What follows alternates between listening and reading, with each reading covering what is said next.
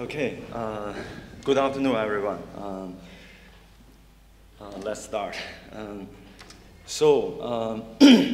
just want to give some brief background, on our work.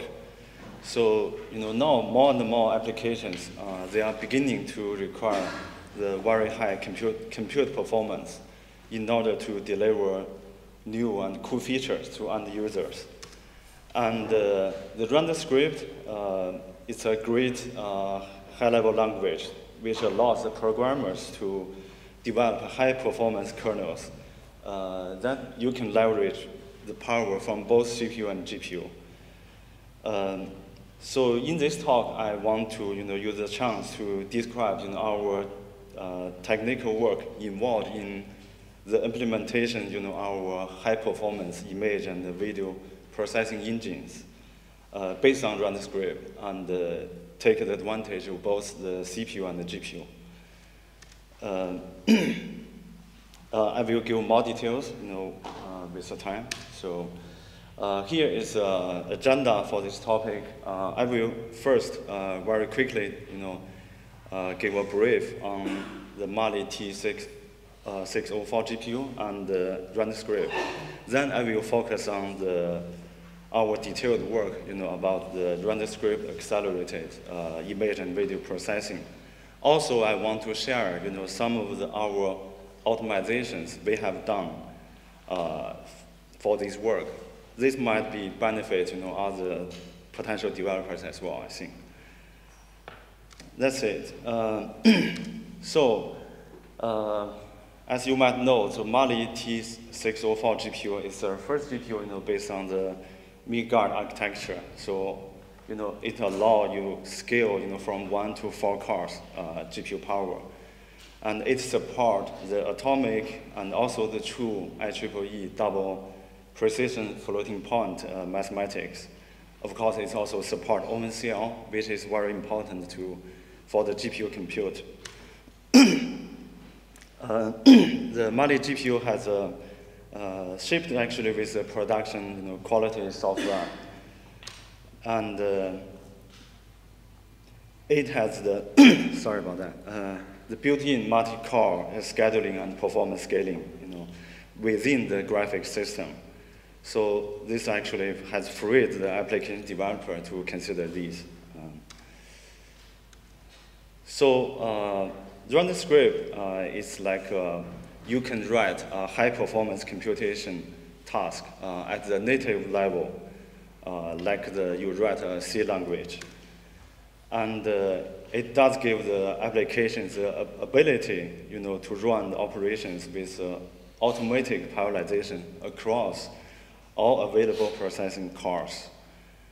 I think a key advantage is supporting different type of processor. I mean, both the architecture and the number of cores. So you don't need to actually recompile your code for different stuff, processors.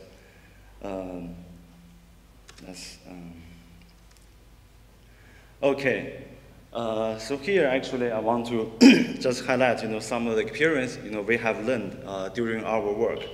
So in case, actually, you follow, these rules, you will make sure you have your Renderscript kernels running on the Mali GPU.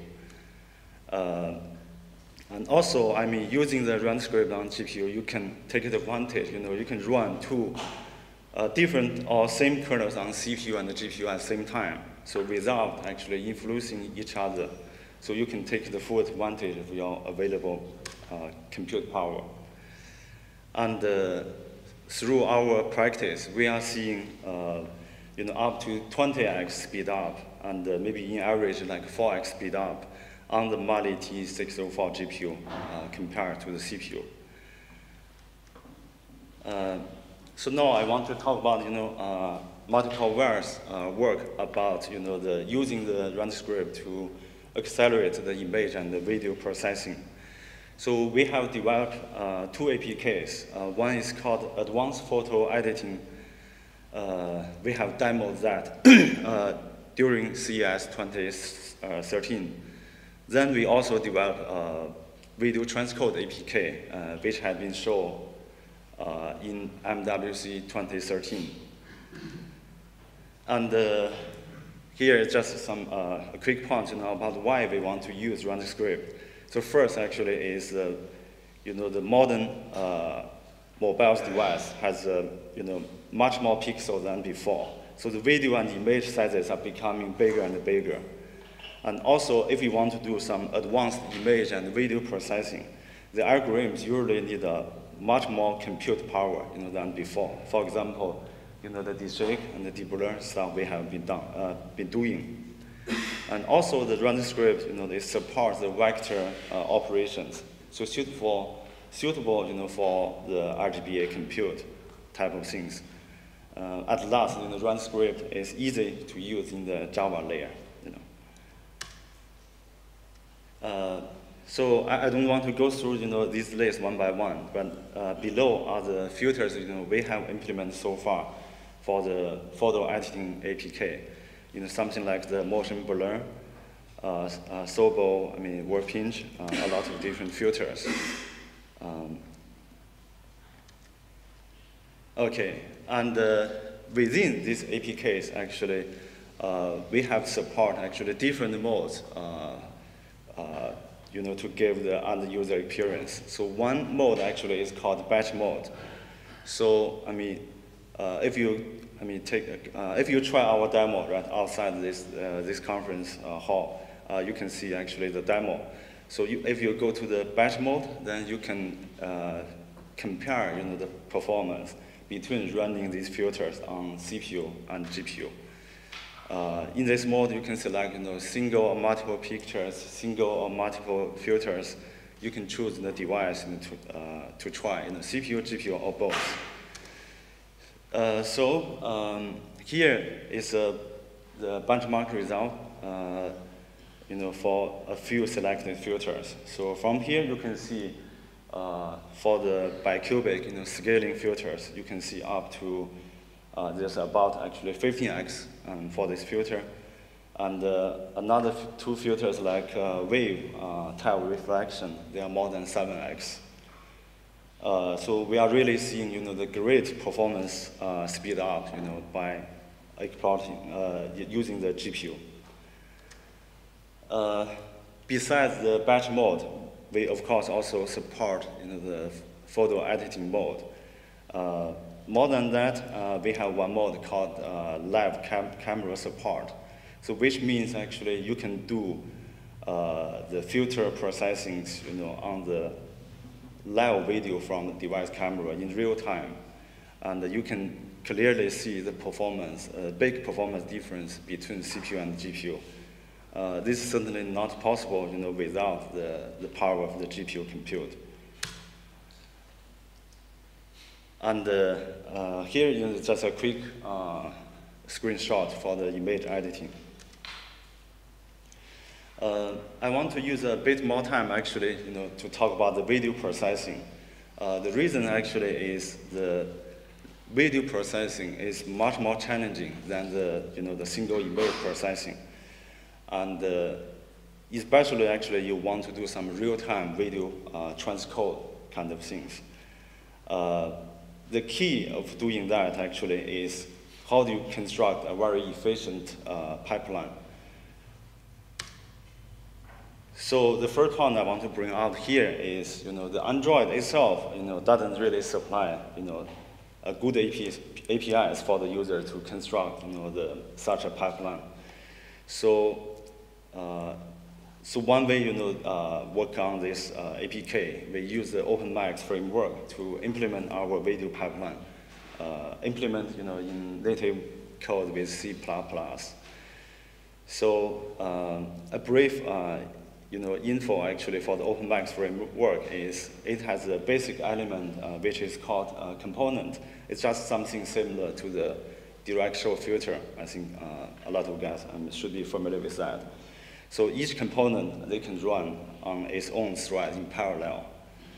So by implementing some filters on CPU, while leave others on GPU, so we can certainly use the CPU and GPU together to achieve the maximum throughput from your system.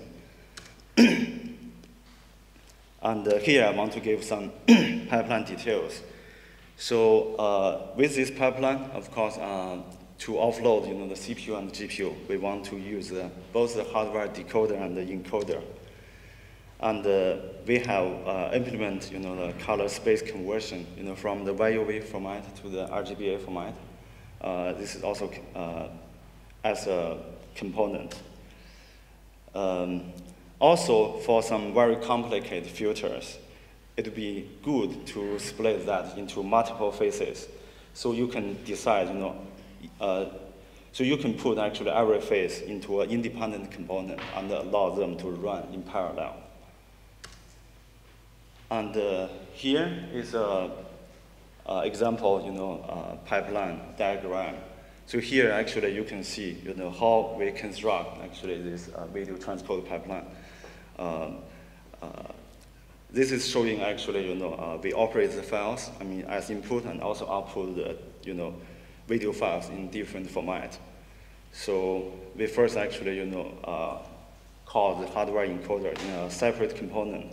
Then we can apply, other filters either in CPU or GPU to the pipeline. Then at the end, we do the we call the encoder to take advantage of the hardware as well.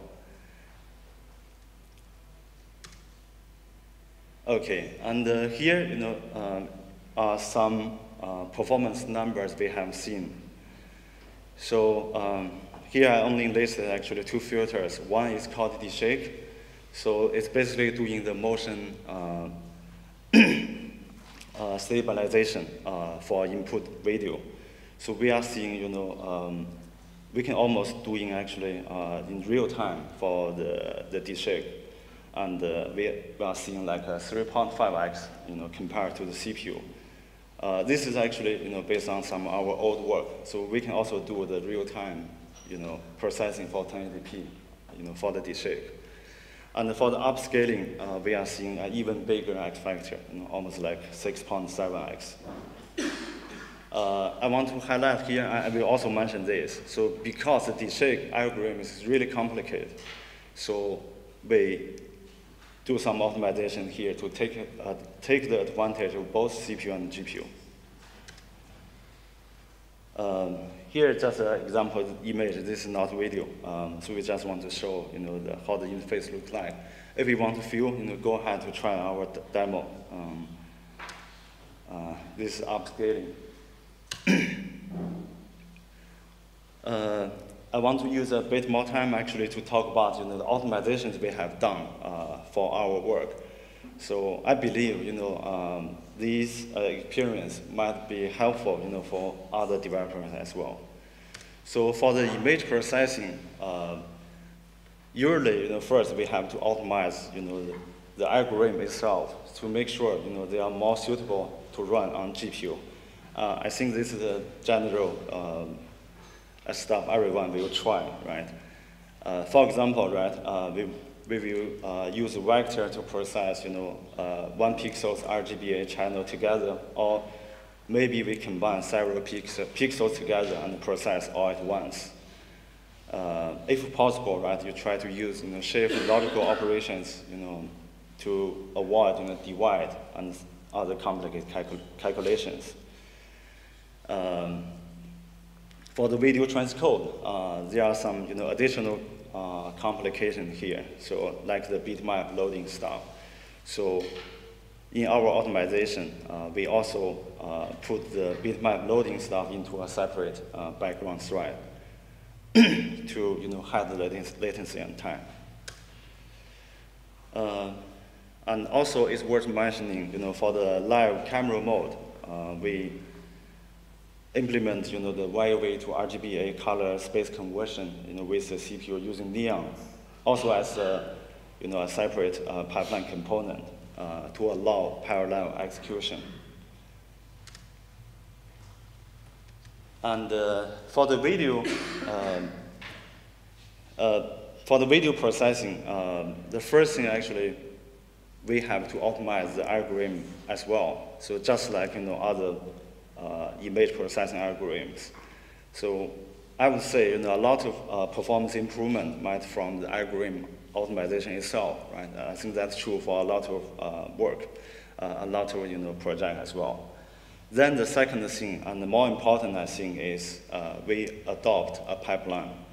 I think this is the key for any video processing or transcode pipeline.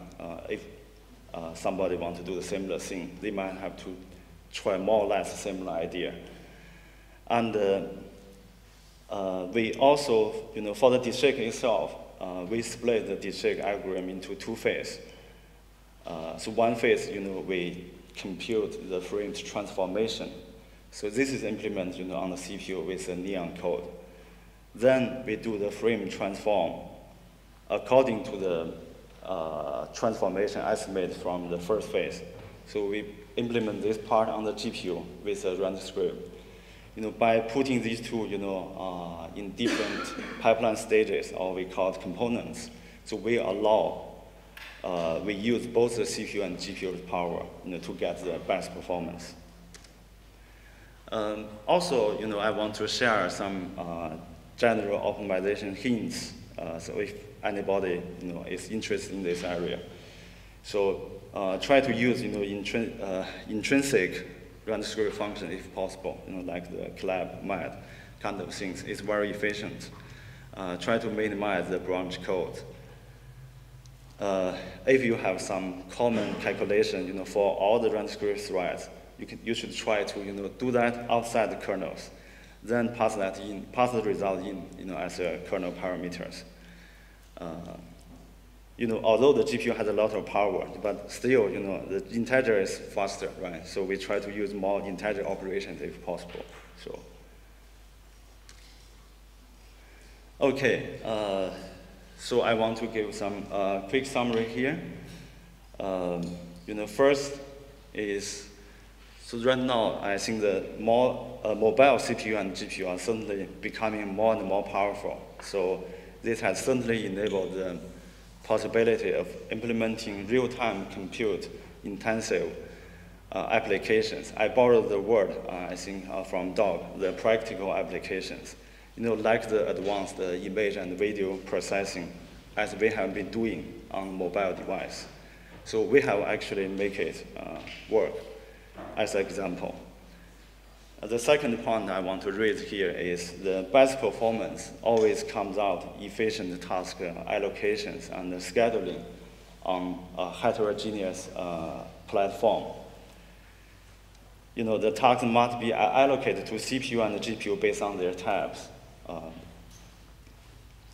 The third thing is I want to point out is, we can certainly expect to see more and more mobile applications to follow the trend. And I think this practice would also help shape proper tools chains to ease the software development effort while getting much better performance. So I think that's it. And I might have a bit more time, so I just want to use briefly to talk about my company. So our company is called MotionBlur. So we are a leading company actually focusing on the heterogeneous computing. So we have more than 200 years focusing on the heterogeneous computing stuff. And we have a lot of global customers like ARM, AMD, Telestream. So for example, the Telestream had used our technology, right, to enable the HD broadcast for the Olympic London last year, I think. And also our company is active members for both kernels and HSA Foundation.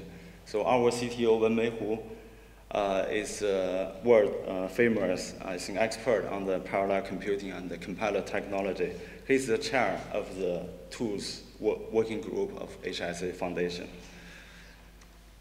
And so we provide different kinds of business like optimization services to take advantage different multi-core architecture. And we have expertise on the compiler technology and the tools. We have our own accelerator libraries,